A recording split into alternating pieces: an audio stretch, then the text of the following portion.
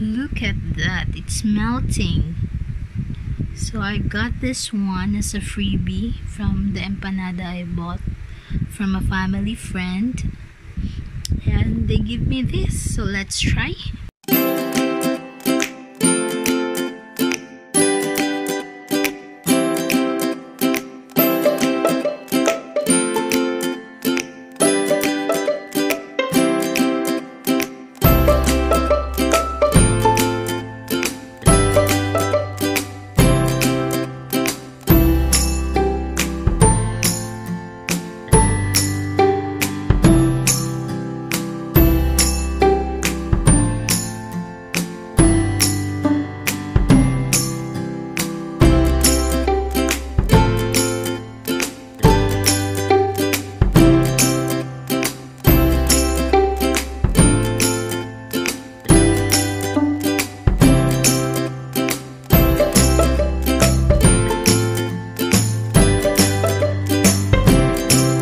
Dalawa siyang sauce. Ito is parang ketchup na medyo matamis at maanghang, and the other one is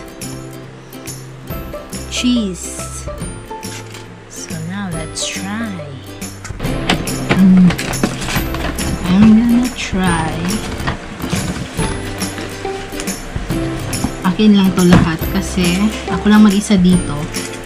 So, this is all for myself.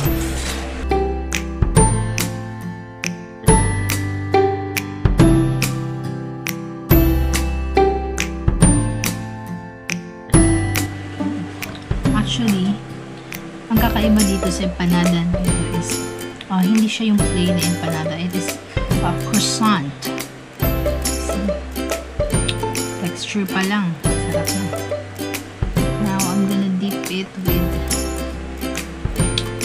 this yellow sauce.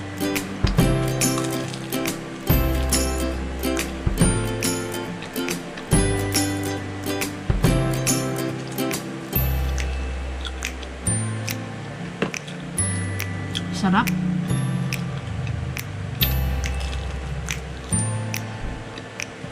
Sulit na sulit ang buong araw ko na walang kain.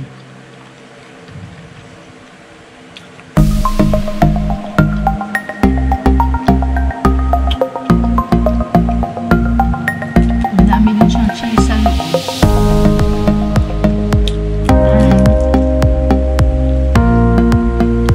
May egg. I think chicken.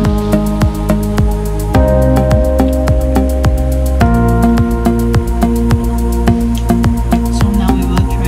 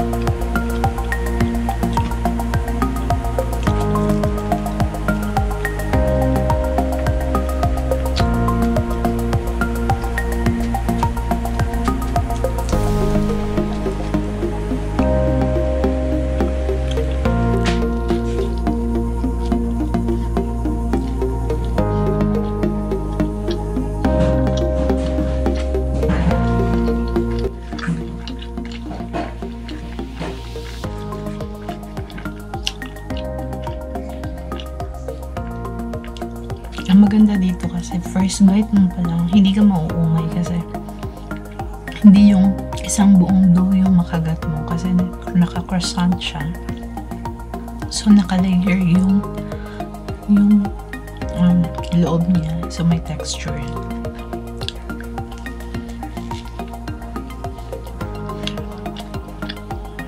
And masarap din yung timpla ng dough niya.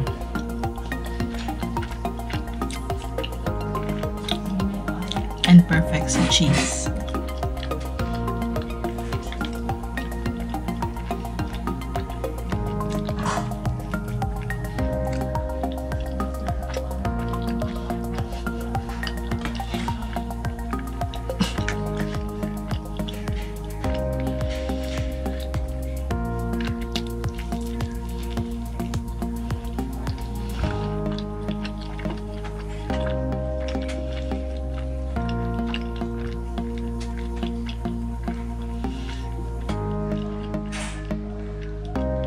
At ang laman ng loob niya is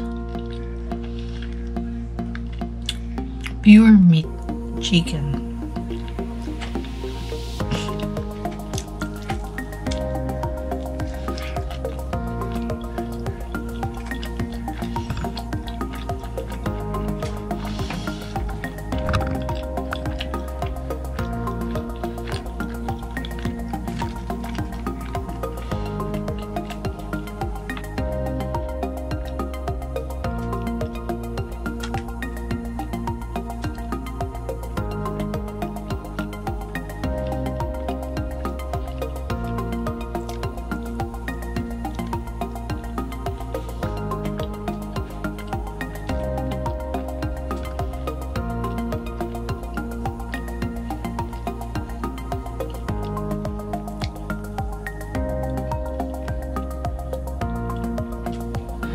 So, alam niyo ba sa 11 pieces na binili ko, 5 na lang yung natira. So, ilan yung nakain ko? Actually, fun talaga mga empanada ever since. Naalala ko, pinakamasarap pa lang na natikman ko before is yung sa from Mati. I forgot the name. Masarap din yun, pero mas nasasarapan ako dito kasi yun, maganda yung texture niya sa bibig. And perfect na perfect.